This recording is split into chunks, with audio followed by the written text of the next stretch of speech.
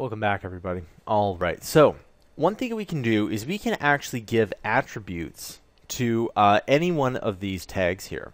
Now, for example, let's just take the header1 tag, and what I'll do is, before we do that, I'm just going to put the paragraph tag in here. And the reason why I'm doing that is just usually see the header1 and the paragraph tag together.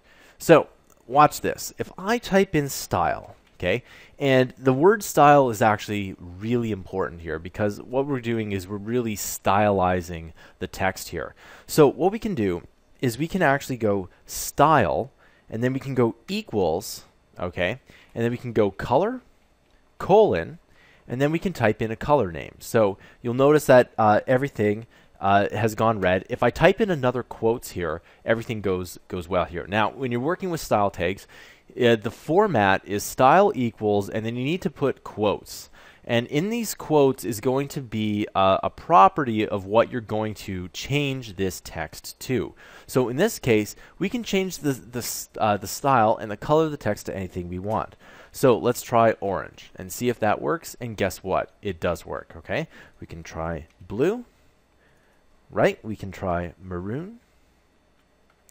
Right? And you can see it all works. Okay, I like orange personally.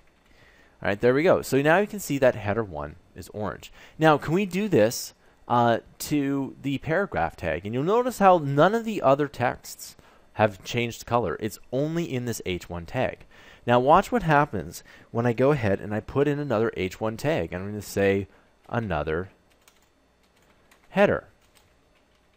Okay, and we're going to go /H1, and you'll see that another header is not an orange, and because we haven't told it to do orange. And again, that's really the essence of computer programming, is that you tell the computer what to do. We've told this H1 tag to go and change the color to orange, but we haven't told this H1 tag to do that, so it's not going to do that. Now, again, with web development, a lot of back-end has been set up for you. So if we were to do this in, let's say, something like C++, there would be a lot more programming to do. Okay? So the other thing you can do is you can actually go and change the font as well. So again, we use the same format, and anything you want to change here is really different here. And what we need to do is type in font family, okay, and colon, and we can type in courier, just like that, and you can see that it changes the font family to courier, and that's actually kind of cool. So that's essentially it, really. You can change it, the font family. You can change a whole bunch of different things. For example, if we go here, we can go to style. And again, you always need the style equals in the 2 quotes. And sometimes I like to just type in the 2 quotes. And we can type in this background color. Okay.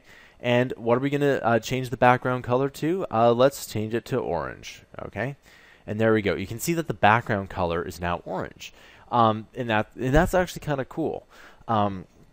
So the way it works is that there's going to be the style, and you give it a property, and that's essentially all you need to know with style points. Now, there's a whole bunch of other properties we can do, but for the most part, this is just the basics of it. I'll see you guys in the next tutorial.